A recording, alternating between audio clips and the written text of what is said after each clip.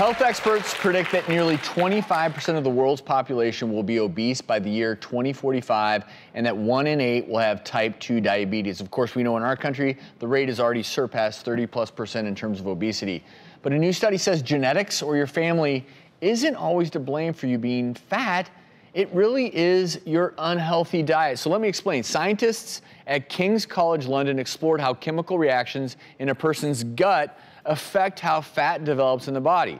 They looked at 500 pairs of twins, right? Twins, identical twins, exact same genetics. They looked at changes in their gut bacteria based on stool samples, and their analysis revealed biomarkers, molecules, genes, or characteristics which caused fat to build up at the waist, and they found that only 18% of that process occurring in the gut, which controlled fat storage, was hereditary. Meaning things like your diet that does help to develop these good gut bacteria, your gut microbiome. So if you think about that, we maybe used to say, well, maybe it's 80% genetic. Now we're saying in this study it's less than 20%. And it's way more lifestyle, way more how you're eating, and it all makes sense because we used to look at connections in the family. But now we know when we look at connections in the family, we find that people who have very similar gut bacteria, similar diets, they are maybe as a family more likely to be overweight or more likely to be at normal weight.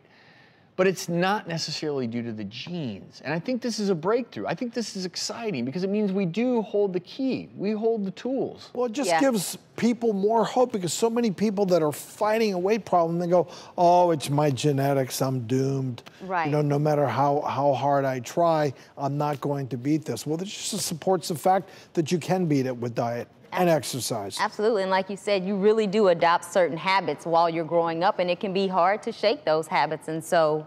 And you know what is a really good takeaway also for parents or soon-to-be parents? So when I was doing research for my last book, The Lose Your Belly Diet, which is all about the gut microbiome and how it affects how much you weigh and how good you feel, lean people in general had 70% more gut bacteria, more diverse species. But parents, you do sort of pass this genetic code on to your kids. And that's why I tell parents, mothers-to-be, all of us, if you can increase the amount of fiber in your diet, that's the food that these gut bacteria live off of, you're doing a great thing for more satisfied. But every day, try to fit one probiotic food, even if it's just yogurt, but the cool new ones, kimchi, kombucha. We all love sauerkraut. Now, for fermented sauerkraut, look for live and active cultures or kefir. If you can add one of these a day, add more fiber to your diet, you may very quickly start to see a change in your gut bacteria. I wrote that whole book about it because I started to make these changes. And we've forgotten how important our gut environment is to our overall weight. So give this a whirl.